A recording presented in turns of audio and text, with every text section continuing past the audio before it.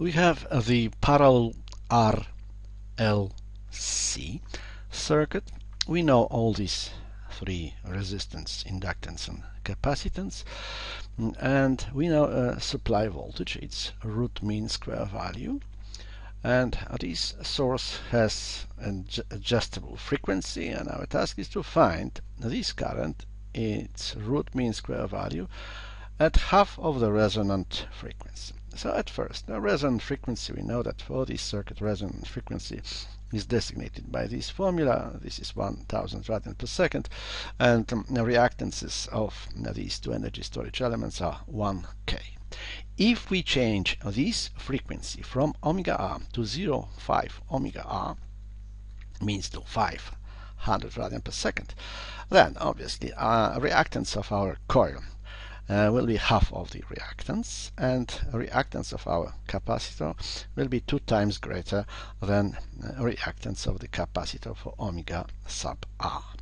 Now, to find this current for these values of reactances and this value of input voltage, 10 volt, let us draw a Phasor diagram at first.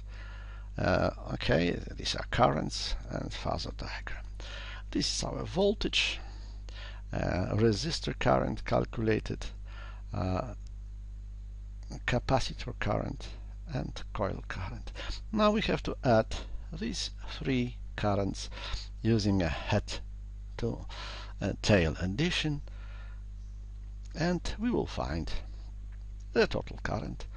The total current, which is hypotenuse of this right-angled triangle, and this hypotenuse, its length, is 0.3 milliamp.